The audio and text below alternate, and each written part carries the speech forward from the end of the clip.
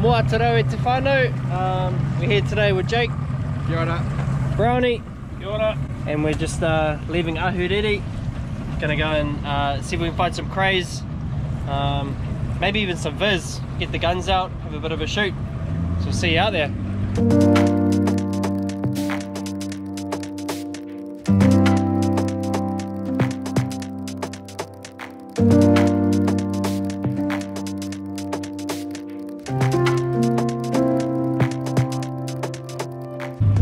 Alright, Fraser man reckons that this is the spot. We're gonna go for a swim anyway. It's about 5 meters deep. You can just see the bottom, so that's alright. Anything more than a meter is a bonus for us. Yeah, we're happy with that. Go for a look, play in the mud.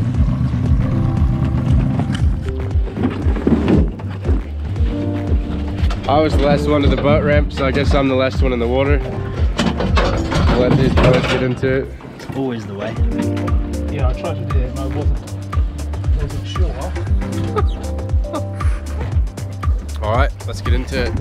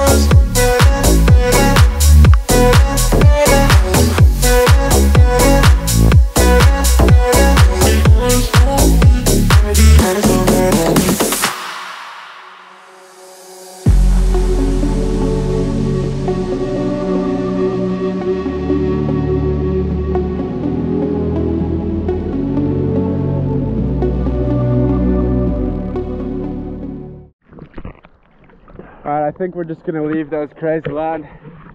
We inspected them a bit and I went down and grabbed one and she was in berry, so chances are when you have a bunch of crays bunched up like that, they'll all be in berry, just hanging out together. So we'll just keep searching around. There might be a male hanging somewhere, so yeah.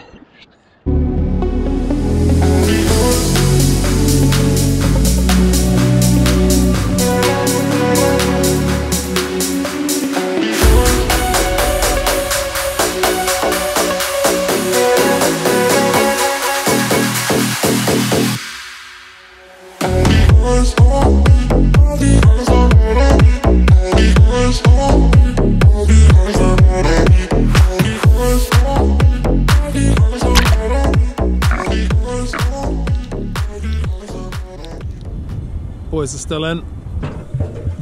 Not huge, but he's legal. What a day. This is unbelievable. So calm out here. There's Jake coming in. How'd you go? Yeah, heaps of little ones. Yeah. Heaps of berry. How did we go, Fraser? Yeah, well, we worked pretty hard at spot number 1 and got a couple of legal ones, and then came here for a fifth of the time and picked up these ones. That's a nice cray there, eh? Yeah, this one isn't too Koro. bad. We'll call that one Koro. Yeah, so that's not a bad one. That's what we're after.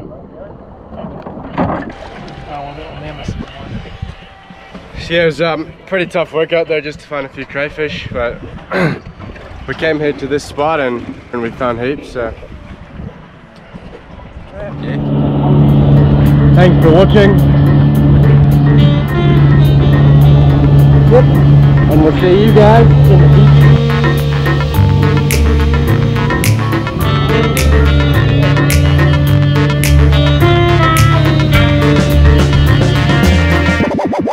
Bye.